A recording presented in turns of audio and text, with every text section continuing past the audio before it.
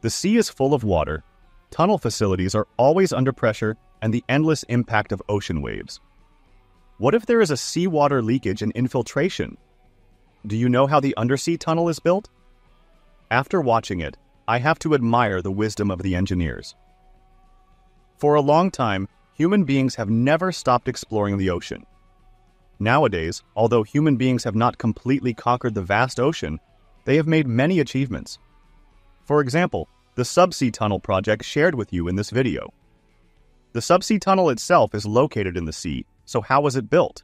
In fact, there are many construction methods for constructing undersea tunnels, and one of our common methods is the tunneling method, which relies heavily on tunnel boring machines aka TBM, similar to those used above ground.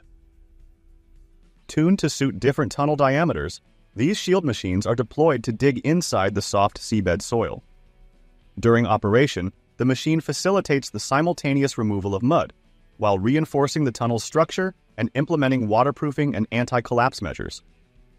And as the TBM continuously digs forward, it also simultaneously places prefabricated curved concrete pieces into their position to form a tunnel wall. Of course, the downside of this method is that it is very expensive, as this giant mechanical device must be continuously applied for a long time, while the distance it digs each day is only a few meters. Furthermore, this approach only works well in soft soil environments, so the deeper you dig into the ocean, the harder the work becomes. At this time, it is necessary to withdraw the TBM and continue construction using the traditional mining methods.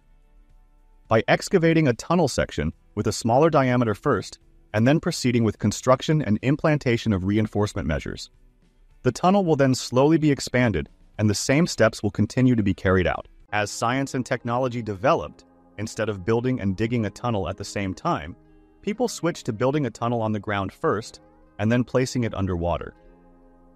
The immersed pipe method is to sink the pipes made on land to the designated position on the seabed, and then splice them.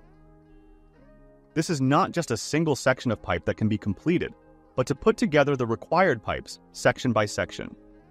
The most important thing to pay attention to in this method is the connection between the splicing pipe and the pipe, because if it is not handled properly, there will be water leakage.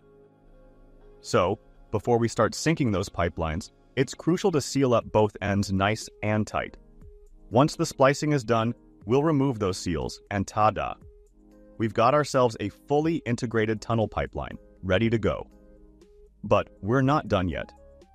Once the pipeline is submerged to the seabed, it undergoes a protective process involving the application of gravel both above and around it.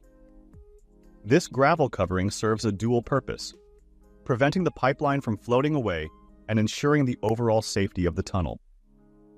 A notable example of this methodology in action is seen in the construction of the Hong Kong-Zhuhai-Macau Bridge, with a staggering length of 6.7 kilometers installed beneath the seabed, and still stands as the world's longest immersed tube submarine tunnel.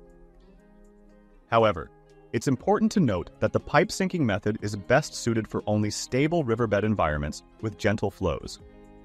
In turbulent conditions, such as those characterized by strong currents or unstable seabeds, this approach may not be suitable.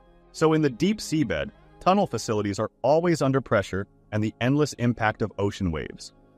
Fear not, because engineers have taken proactive measures to address potential issues. They buried and installed many screens, spaced along the length of the tunnel.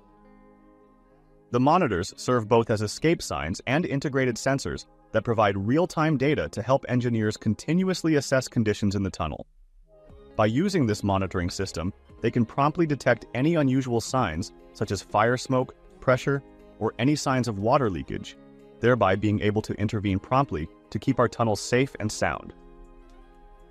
And that concludes today's video. Thank you for joining us on this exploration of undersea tunnel construction. If you found this information fascinating, don't forget to like and subscribe for more content like this. We'll see you next time.